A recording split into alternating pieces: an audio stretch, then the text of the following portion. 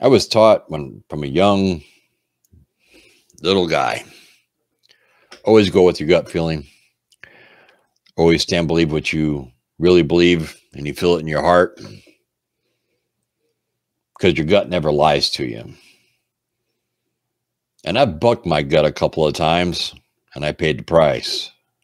I learned the hard way. You know, when I was growing up, that's how you learned. You learned the hard way. Nowadays, everybody gets a trophy when they go and play a tournament.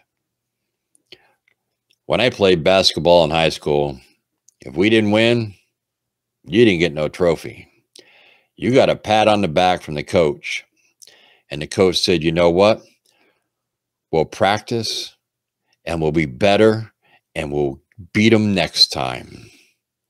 That's how we learned, the hard way. Sometimes I wish there were certain things that we could go back and we could keep and bring into the future.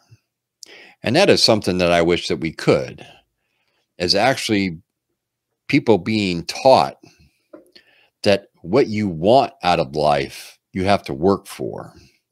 It's not handed to you on a silver platter. You see, the older generation doesn't owe us, younger generation, anything.